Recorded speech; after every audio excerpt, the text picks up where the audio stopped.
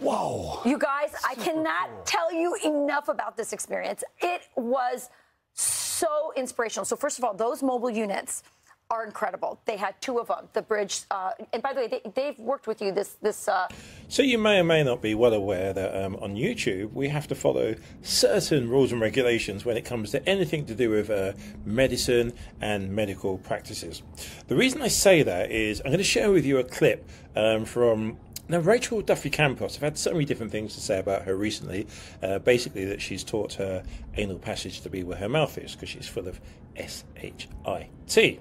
But they did something today on Mother in Sunday, which I think is very dangerous. I mean, I cannot believe that there's not been anybody with a medical knowledge or medical background who's actually said something about this, because this is so dangerous. There is no scientific evidence to back up what they're saying, no scientific research, but instead they really today were talking about something which, well, it could actually kill you if you're female and pregnant and want to, well, watch it.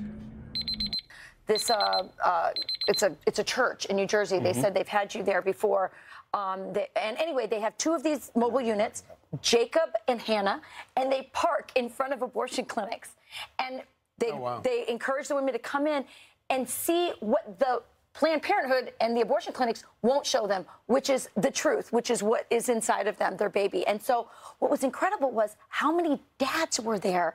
We met dads who had, the man you saw right there, he had gone into an abortion clinic with his wife. They took the pill, the chemical abortion, because now 50% of all abortions are chemical abortions. They came out, they were so regretful. He's like, we didn't know what to do. He's like, you know when you don't know how to fix your dishwasher and you Google it? The same thing. We Googled, what can we do now? Because in the abortion clinic, they said, once you take that pill, you got to take that second one. And don't listen to anybody who tells you otherwise. Well, they didn't listen. They Googled, they found a reversal pill. This unit came up to their house, helped them. They got the reversal pill, and they're holding that baby, perfect child, and they reversed the abortion. So they're doing abortion pill reversals. They're helping women, you know, by being at the clinic and helping them make a more informed decision.